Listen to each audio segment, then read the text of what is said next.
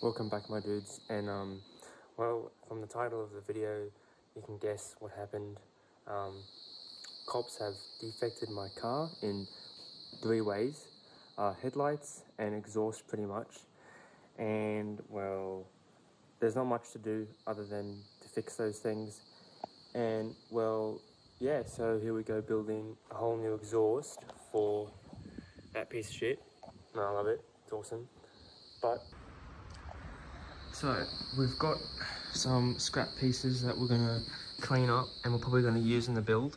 However, the plan is from headers back, basically a single 3-inch exhaust. And luckily a lot of this is 3-inch. I've got some 2.5 inch because I've got to do some pipe expanding on the car and taking off, and got to order some stuff, etc, etc. But for now, got to clean these pieces up and get them ready for kind of cutting them up a little bit and putting them on the car. Main thing is basically just cleaning them up and taking off the brackets so that they're ready to, when we mock them up, put the brackets on and cut the flanges where necessary, and well, they're all that jazz. So let's get into it. So technically the cops didn't defect my car, as they didn't yellow ticket it as what they call it here in the land down under. I think because one of my relatives were borrowing it for the day, and then they ended up giving a fine for it being past the bodywork of the car, the exhaust being past the bodywork of the car. Yet it's been close to a week, a week and a half, and we still haven't received a fine as of yet. So, I mean, touch wood, because I'm trying to do the right thing, that we kind of just buried our way out of the system. I know that sounds silly, but I mean, it's happened a few times now, and I'm quite lucky and grateful that I've been spared the financial abuse. However, touch wood.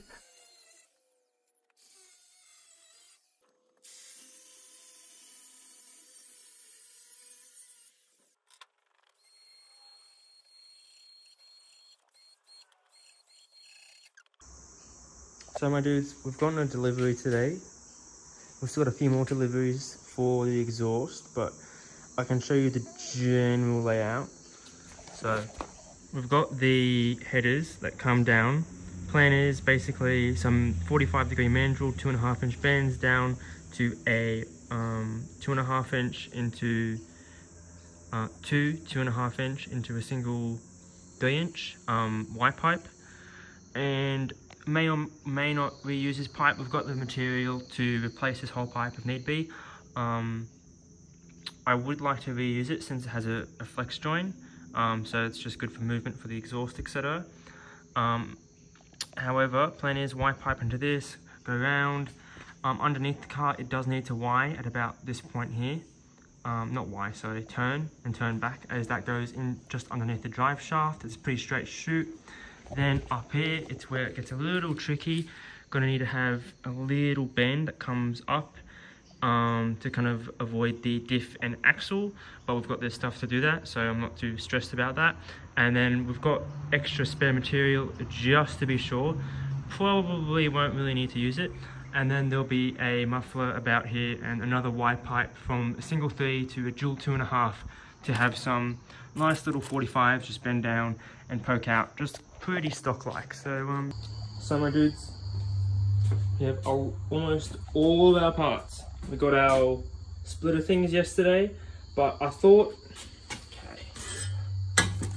these might be a bit closer. Also, they're not really 2.5 inch, they're like 2.75, which is okay. It's fine because we're putting 2.5 in here, and well, up this way with where the headers are.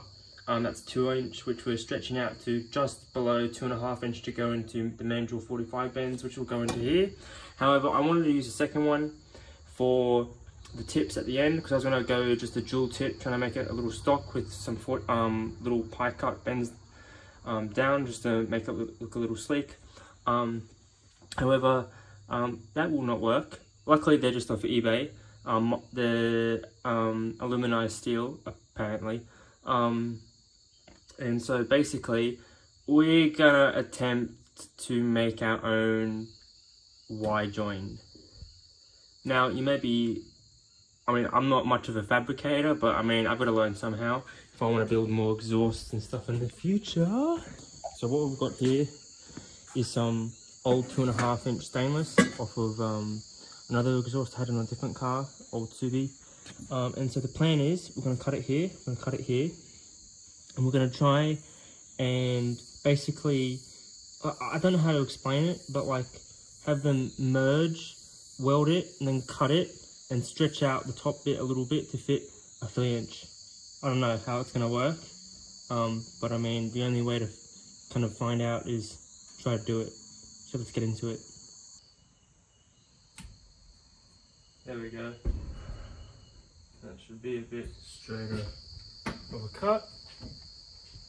Plus, it's time to get rid of the manky ass exhaust, as you may have seen, or you will soon see, that it's pretty clapped out. The resonator's been pretty much flattened. The exhaust shop that did it beforehand built it pretty low. I can like stuff it another 2 inches up into the like tunnel. So I'm pretty confident of my ability to do that. And yeah.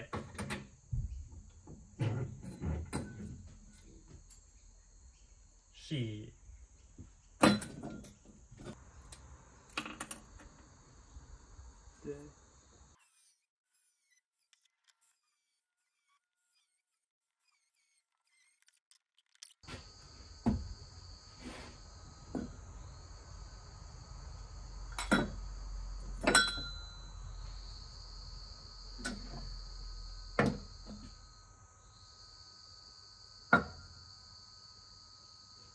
Well, my dudes, so basically doing a bit more cleaning up and kind of getting an idea of the exhaust.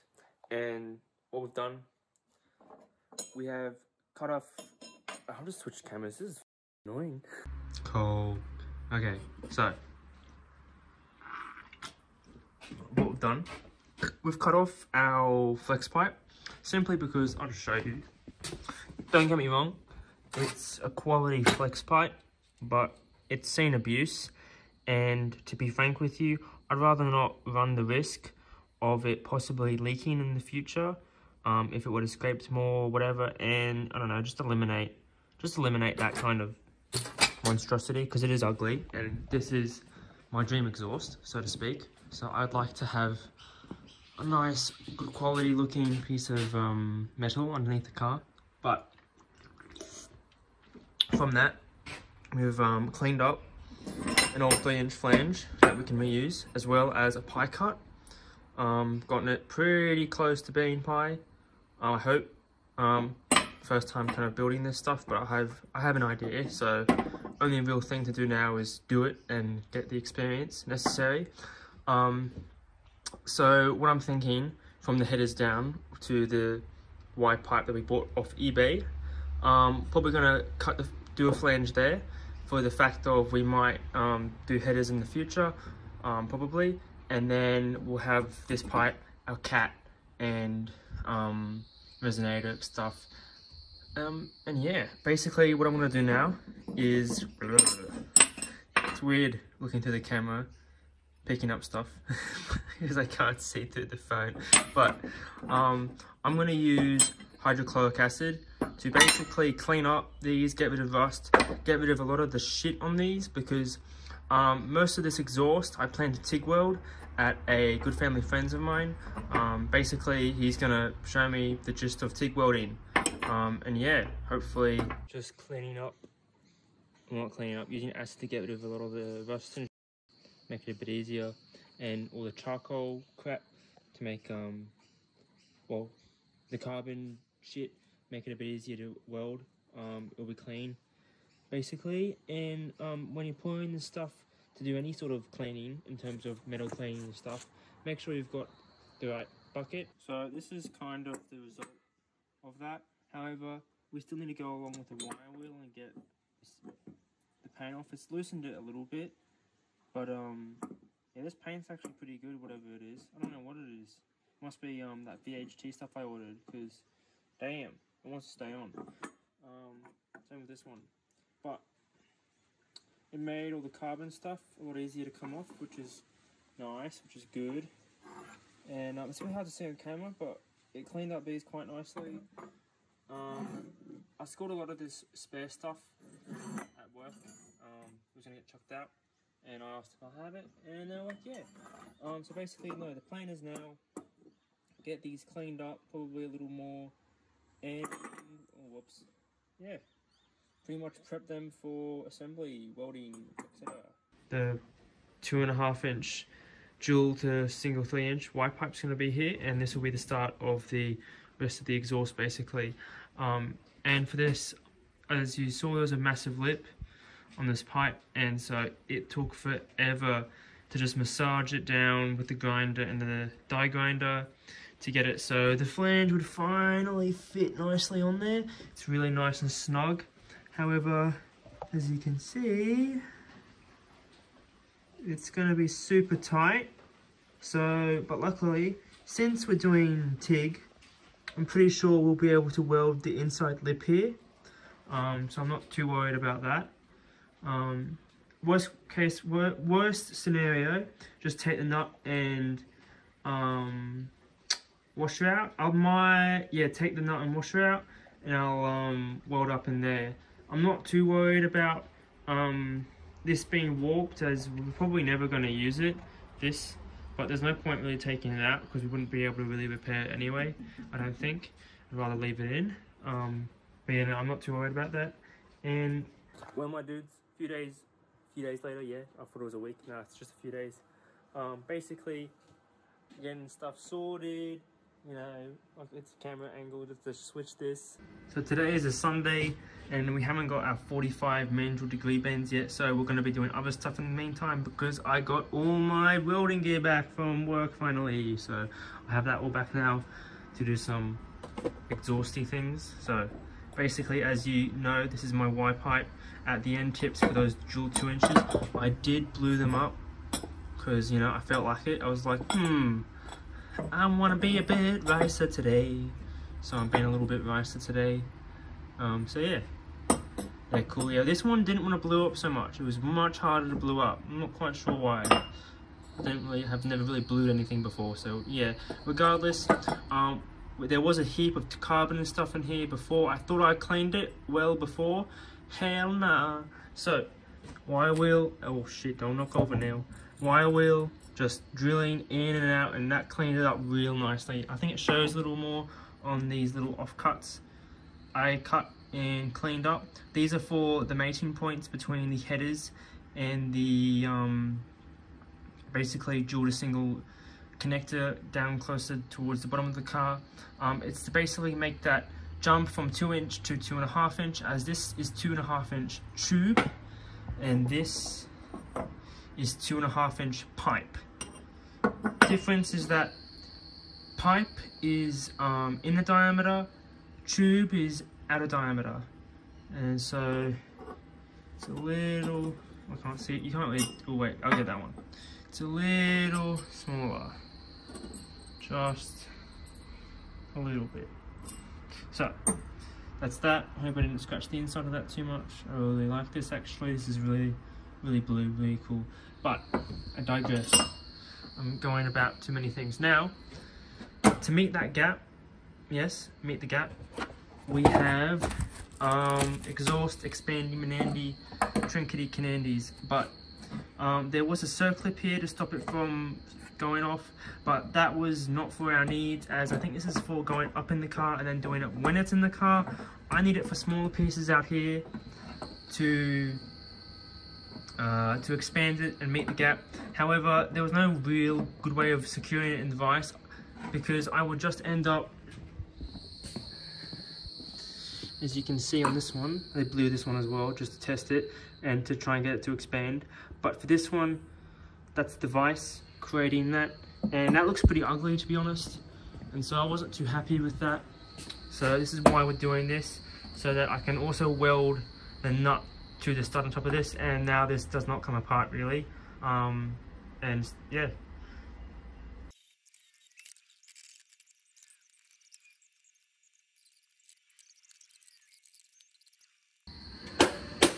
Look at that, man. Oh, Pinocchio, man. Well, the introduction time now. Okay, so this thing, Viper Unimig 185, little 10 amp mailer box welder, pretty good. I mean, for a more on the not so budget side, but you're on the budget side, but a little bit in a few higher brackets, you get a pretty good hobbyist machine. You know, it can do MIG, TIG, stick. Can't do aluminium TIG, but it can do MIG aluminium, which is an interesting one. So I'm kind of grateful for that. It can do a lot. Just need to invest in some more torches and stuff, and probably do some more shit. But regardless, let's do the exhaust expander thingies.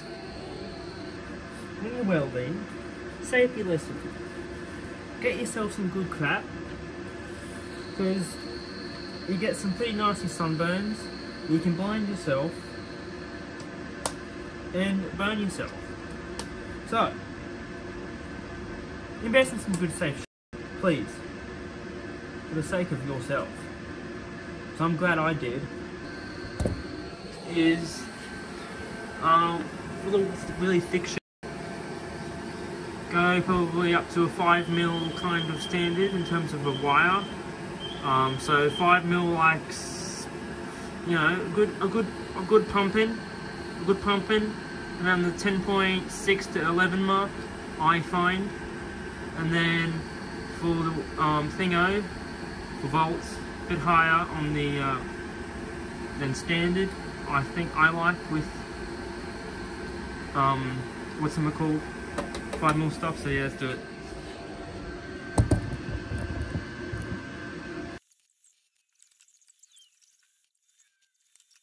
A little bit more appropriately. At first they were a bit weak, then I did them a bit strong. That's our result. Pretty good, I'd say. Now here's the tricky part. We're doing tips, right? Yeah?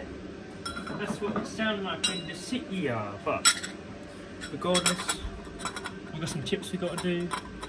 And so, I don't know how to do it, but let's just do it.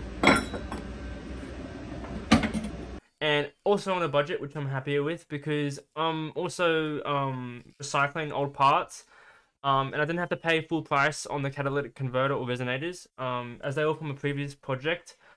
That project was a 98 WX wagon, and the exhaust that came with it was an off-the-shelf 3-inch exhaust from Xforce. And, you know, they have quality products, so I was more than happy to recycle the parts.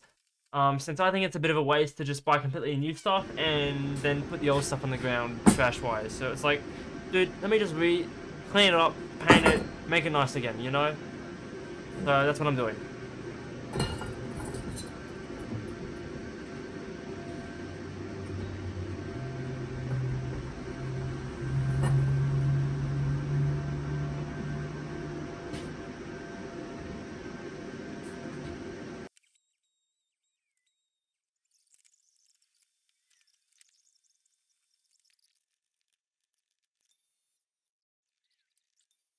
Sight.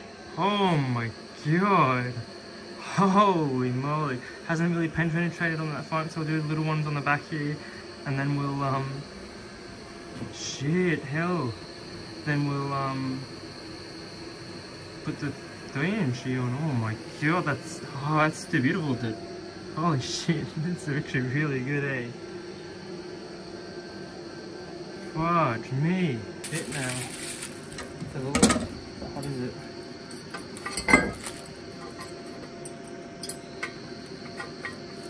Oh my god, we just have to tap it on the sides and press it. Oh my god. Look at that fitment. How clean it is on the sides. The top's a little tall. That's to be expected. Oh wow. Wow.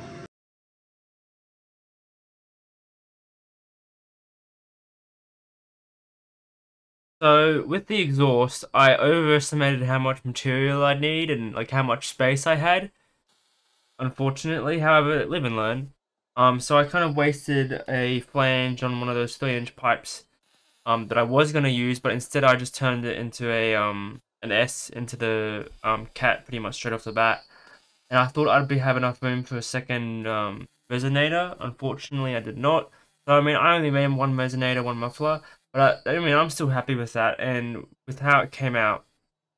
I definitely could have probably practiced a little bit more welding and gotten more consistent finish. But I mean, I'm the kind of person that does to learn. I'm not much of a practicer. I just keep doing it, and I get I don't know. Otherwise, it's kind of pointless. I don't know. I'm kind of wasting stuff. So that's just how I feel though.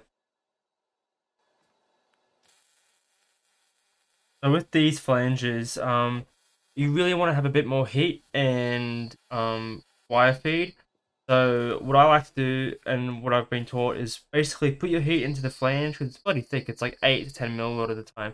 Put your heat into that and then recycle it like a fast back into the tube. So it's like you're on the flange for longer, and then when you're pointing your gun towards the tube, it's less time. You're not making holes and stuff. 2,000 years later.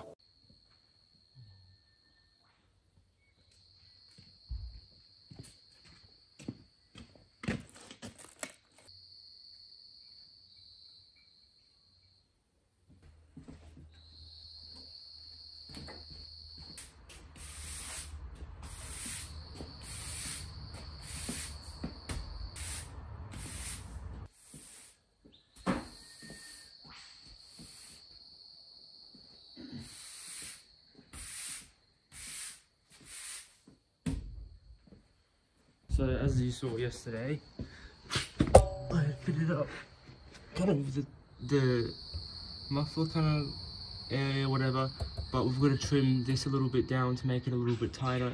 So basically shorten this.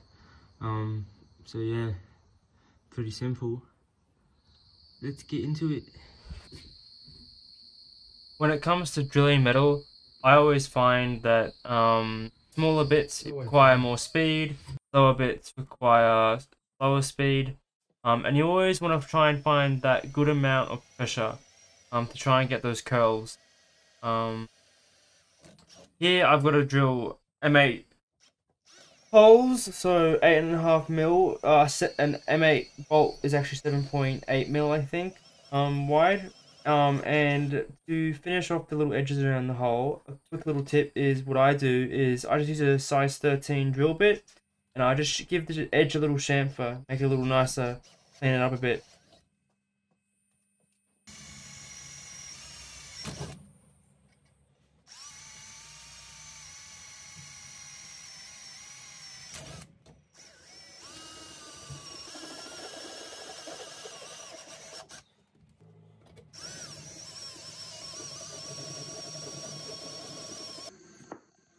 So now the exhaust is fully mocked up except for one bracket,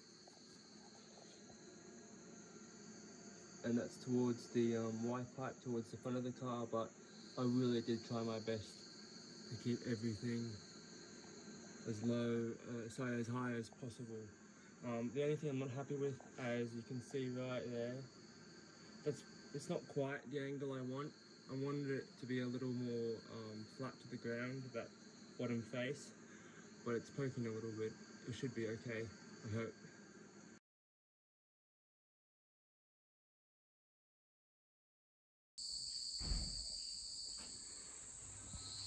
Hi Doisy.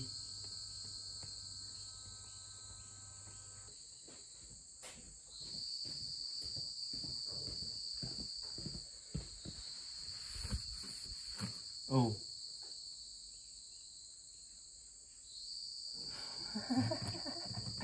Oh.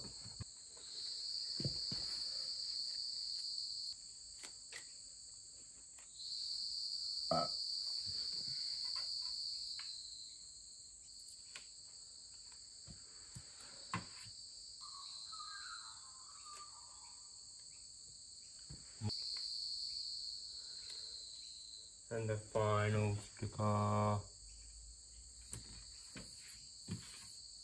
Pog. So, as you can tell, lovely old Daisy's under the car, doing dog duty, but taking all of our exhaust pieces off and out, including the hangers and stuff, ready for painting, cleaning, assembling, etc, etc. You get the gist of it.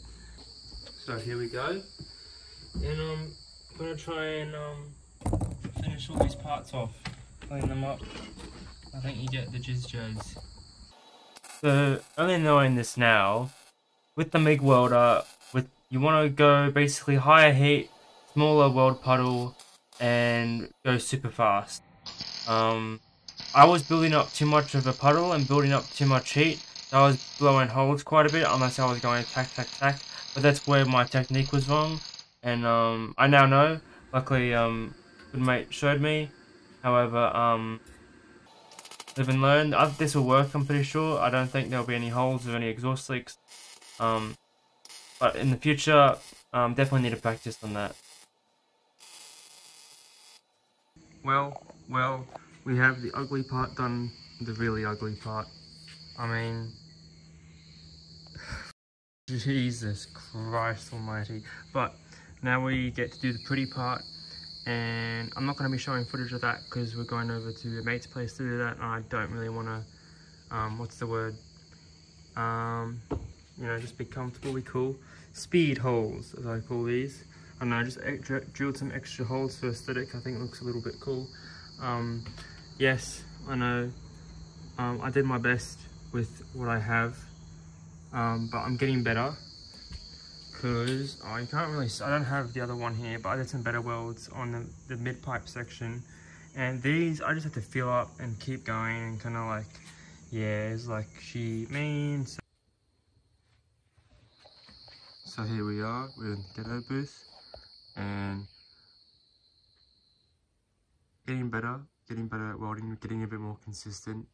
It's a little boogery, but you know, got to start somewhere. And we're in the booth, ghetto booth, as I might say, to test out some paint. So we've got some, I'll just grab it, or I'll show you. We got some BHT flameproof primer. Apparently this is really good stuff. Unfortunately it didn't have the black color coat, so on top of this primer I'm going to be using some high temperature engine enamel, and I'm kind of hoping that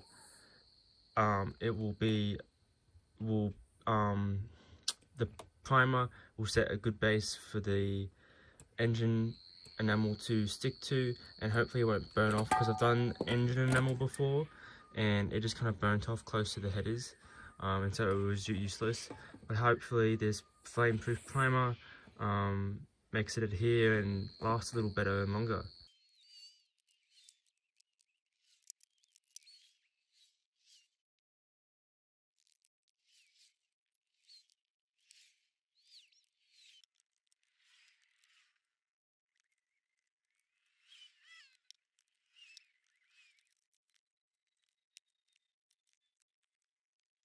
So here it is. You know, I'm pretty happy. I left this untouched in terms of paint because I coloured it for a reason. Painted this because it's been scuffed up, etc. This is stainless steel, doesn't need it. This painted it because all of this is mild steel, it needed it. I know it looks a bit funny with the tape and stuff, but it was to prevent rust. So I did the best there I could to prevent that. And yes, little patches and stuff with tape, because it was scuffed, it might rust, so I just did that preventatively. However, for the most part, I'm really happy with how it's turned out. You know, they're a little bit ugly, but that's part of my bad fitment and stuff, and so, you know, my friend, he did the best he could, and I'm really happy with it.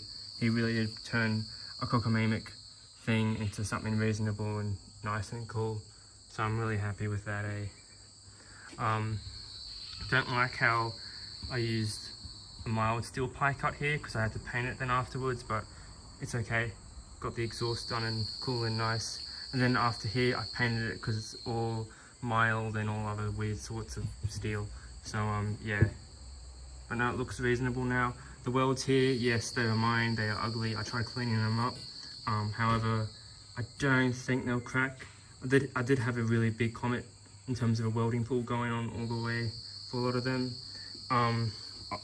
My friend did this, but I went back over it again because there was a few spots that I thought there might be holes, so I just made sure. That's mine. This is already a pre-made 3-inch cat that was tigged up, and I'm just recycling it and it fit perfectly. And these are mine. They're a bit ugly, however, I think for the most part they're good, and hold. Now time to install the thing. And well, it was a reasonably easy install. The headers, I had to massage a little bit. In terms of like trying to shuffle them on, get them on the right angle was a little bit difficult, but I got there in the end. Rest of the exhaust fit on pretty damn well, but one of the mounts I had made, the stock transmission mount, unfortunately, I need to change the design or whatever. It just vibrated way too much, so temporarily I've just taken it off.